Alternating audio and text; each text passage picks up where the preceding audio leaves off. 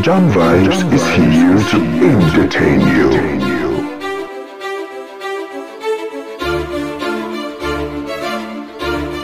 Someone please check on JubJub immediately. Things ain't seeming so right for JubJub right now as he gets so confused and mentally unstable, guys. Nobody knows. Probably JubJub can end up doing what Patricia did to himself. After going to Mac G's podcast, JubJub trended a whole week for actually having a piece of Amanda Dupont without her permission. JubJub then surprisingly released a statement of apology to Amanda Dupont. In the statement, he mentioned that he apologizes for exposing their private intimate matters to the public just like that. Now, JubJub is nowhere to be found.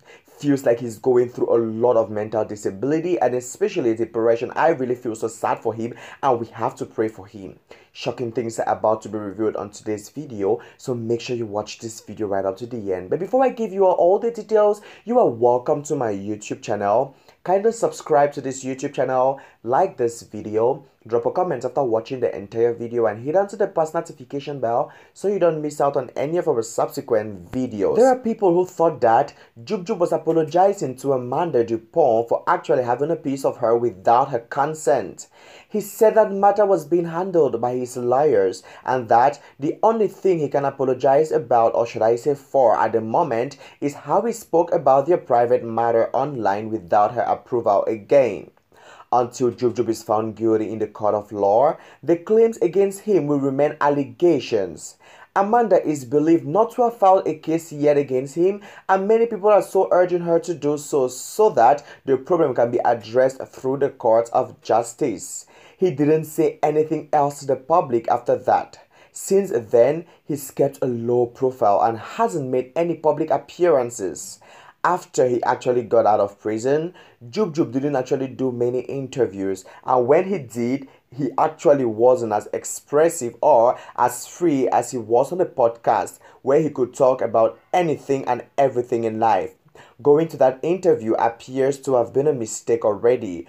JubJub last posted on his feedback on the 6th December 2021. Could someone actually check if he's okay? Because this is the same situation, or should I say similar situation that Patrick Shai was going through, and at the end of the day Patrick Shai claimed it all. He decided to end it all and join his creator. But this is very much not acceptable. I mean, who does this? Who even thinks of actually trying to claim your own life? Because this life doesn't even belong to you, it belongs to God. Let's leave the creator to actually decide who lives and who goes. Like, why do people actually do things in their own way? But anyways, I don't want to be so judgmental right now because this is not a point. The point now is people should definitely check on JubJub because he might be going through a lot. His loved ones, his family, please do well to get to him. JubJub is facing what I actually call mental disability and he's so not stable. I mean, do you imagine, do you know what it feels to be like you just leave out of, behind bars right away, then immediately you go again into bars? Like, it's really so unseen and so uncalled for, really so unfair, and I don't wish that to JubJub most definitely, because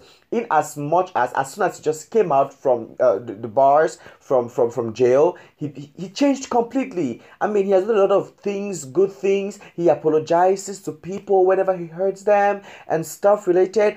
Like you can see, he has even apologized to Amanda Dupont for actually opening up their privacies in public. This is really not so good for him. We have to pray for him. So guys, do not leave here without subscribing and hitting onto the post notification bell. I love each and every one of you from the bottom of my heart. JubVibes.